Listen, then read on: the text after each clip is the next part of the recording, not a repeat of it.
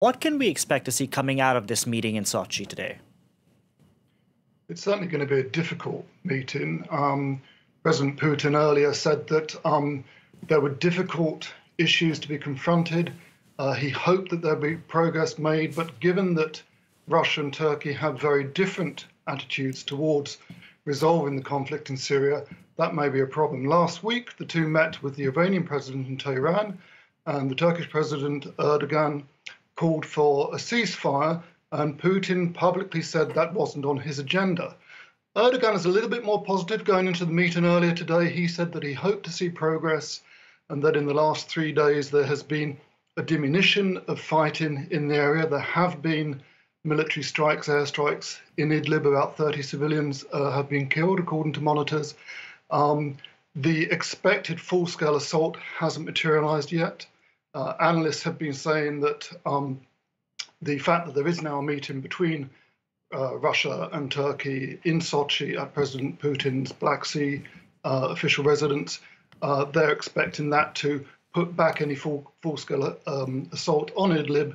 And in fact, what they think may happen now will be more targeted, concentrated attacks, trying to destroy the al-Qaeda-linked rebel elements that both Turkey and Russia want to eradicate, while sparing civilian lives, which is a big concern, particularly for Turkey. Turkey already has 3 million refugees from Syria. It says it can't take any more.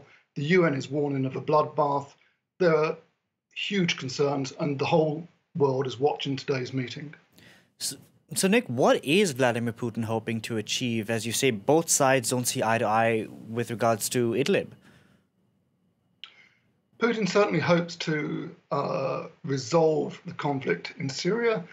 He would prefer to do this with as few civilian casualties as possible. That's not always going to be an easy job, particularly given that most of the 60,000 rebel fighters concentrated in this territory around Idlib are in urban areas. He's also hoping to see better relations with Turkey. He's looking to take advantage of the fact that Turkish-American relations are at a new low after the White House imposed sanctions over the imprisonment for the last 2 years of an American pastor accused of supporting the attempted coup a couple of years ago in Istanbul. So Putin is looking for a win-win here. He may not quite get that. There are very different views. His presidential spokesman earlier today said that the meeting was not expected to be easy, and I've been hearing from correspondents down there today that they're not expecting any great breakthrough today from the meeting. Nick, thank you very much for that update. Nick Holsworth reporting.